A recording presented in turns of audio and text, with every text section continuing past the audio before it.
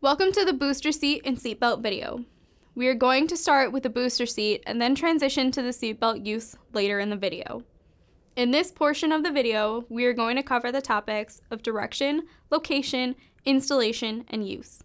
If you would like to know more about how to properly select a car seat, please watch the selection video after this. These are booster seats.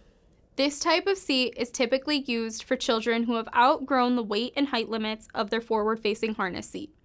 There are typically two main types of booster seats: low back seats, also known as no back or backless boosters, and high back boosters, which can be a part of a 3-in-1 seat, a combination seat, or a booster seat that can transition to a no back.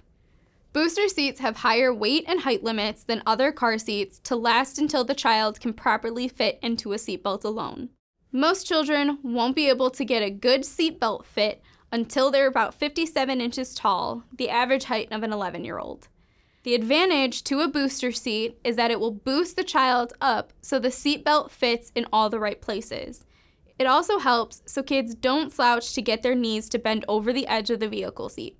Slouching puts the lap belt up onto the child's soft belly and puts them at risk for injury in a crash. The last thing booster seats do is to get the kids in the best position for the side impact airbags to protect them from hitting the door. To find the weight and height limits, direct your attention to the owner's manual that came with the seat. It will also be your guide to specifics about your car seat. Most often, on the side of the car seat, there will be stickers which will show installation and height and weight limitations.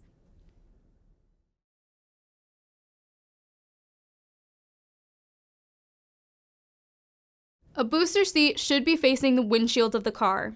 A booster seat should be placed in the second or third row of the vehicle and never in the front seat in front of an active airbag.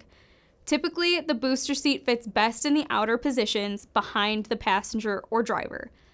If you do need to put the booster seat in the front seat, make sure the vehicle seat is moved back as far as possible. This helps protect the child from the impact of the dashboard airbag in a crash. Remember, as previously stated in the video, to always refer back to your car seat manual for specifics about your car and its installation. The installation of a booster seat is relatively simple. Place the booster seat on the vehicle seat. Some booster seats will have you continue to use the top tether as added protection. Making sure the seatbelt is in position over your child's collarbone and hips is the main goal with a booster seat. Shoulder cushioning and aftermarket headrests aren't tested or approved for use with booster seats or seatbelts. Measure the seatbelt guide on a high back booster or the string with the red hook on a no back booster to make sure it is at or above your child's shoulders, to ensure that the belt rests across the collarbone, not touching the child's face or neck, or is not coming off the side of the shoulder. Place the shoulder belt through the belt guide flat, with no twists or folds. As you can see in the video, Kat is taking the seatbelt and routing it over the armrests and buckling it in. Then, she adjusts the seatbelt so it's under both armrests and it's snug fitting on her. Sometimes, a child will route the seatbelt over the armrests and buckle it in first. If this is what comes naturally to them, let them continue.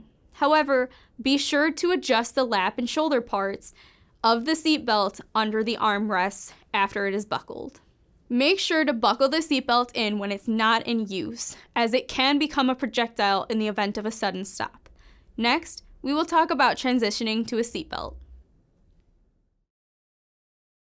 We've made it to the last step, the seatbelt. We are going to cover the topics of location and the seatbelt fit test today. Passengers are safest when they are sitting in the second or third row of the vehicle. We encourage your child to sit in the back seat for as long as possible, or at least until the age of 13. This is because the back seat is further away from the point of impact for the most common type of crash, a head-on collision. The back seat is also safer because they don't have the adult bone or muscle maturity yet. There's an easy test that you can do to ensure your child is truly ready to go without a booster seat. Because each car model has different seats, it is best to check the 5-step fit test every time they are in a new car or seat location. Step 1. Keep their lower back against the vehicle seat and sitting upright. Step 2. Bend their knees over the edge of the seat with their feet flat on the vehicle floor. Step 3.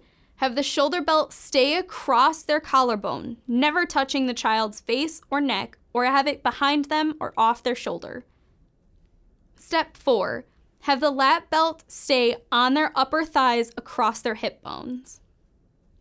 And step 5, that they can stay like this for the entire ride. If you have any questions or concerns about your car seat or your child's fit test, please contact a child passenger safety technician here at Lurie Children's by calling 312-227-4711 or our outpatient buckle up program by calling 312-227-7081 for more help. Thanks for watching.